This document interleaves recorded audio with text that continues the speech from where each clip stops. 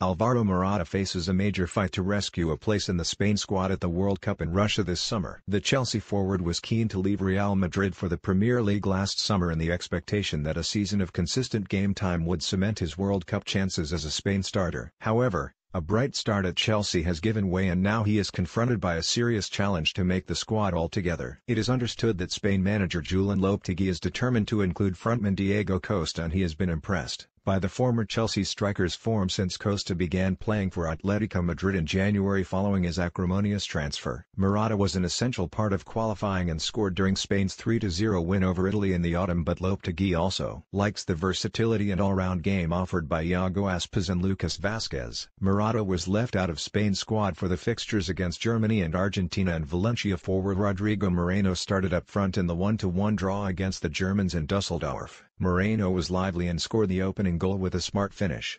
Morata, meanwhile, has fallen out of favour at Chelsea under Antonio Conte and did not start home or away in the Champions League against Barcelona, as the Italian coach preferred Olivier Giroud up front or Eden Hazard as a false nine.